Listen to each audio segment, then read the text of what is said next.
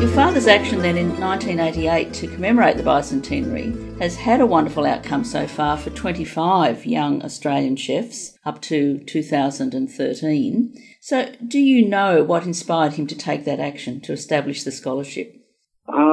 He was unusual in a few ways, Dad, and I think the reason he got a lot of respect in the industry is because he made money out of the industry. Yes. Which is a wonderful thing. And I think that was partly why he got a lot of kudos, and he felt that that there was a burden on him to do something about it and to use some of it to do something to help the industry. I mean, look, he'd contributed a lot by chairing and creating a lot of different sectors of the industry, the IATA Australia and Restaurant and Catering, the Hotels Association. He was critical in all of those things. Yeah.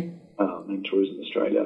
Tourism Training Australia, he was the first chairman, and when it was not commercially, turned it into a success. So that was just part of his makeup. He was a generous guy. Yes, it's wonderful. Yeah, it is. But he was good at making money, so, that was good too. He was also obviously good at spreading it around.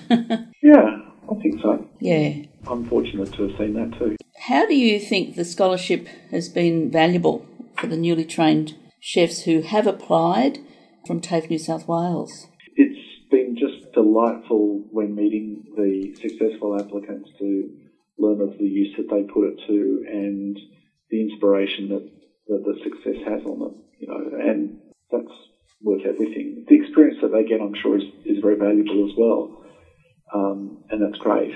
But I just think that in our industry there have been more now, but there have been too few opportunities for people to feel like they're part of an industry. Yes. And that there's a way to actually succeed and get to a higher level. I mean, we talk quite consistently about one of the major problems with teaching is that there's a real ceiling there, and that you can only get above that ceiling by leaving teaching and becoming an administrator. And I think it's important that it's a different kind of ceiling. It's not a financial ceiling in hospitality, but there's a recognition ceiling. And I think that it's very important that our award ceremonies and our get-togethers where the industry comes together, we should be a more outreaching, inclusive industry. So, Stephen, have you got anything else you'd like to tell us about Oliver or the scholarship? It's going well. Yeah. It's being managed well. The money's in the fund. The award that the students are getting is still enough to be meaningful, and they seem to value it. So I'm very keen for it to remain well publicised within the industry. But I do hear from time to time of apprenticeships that's what goes on. So I'm delighted with how it's being managed. Oh, thank you.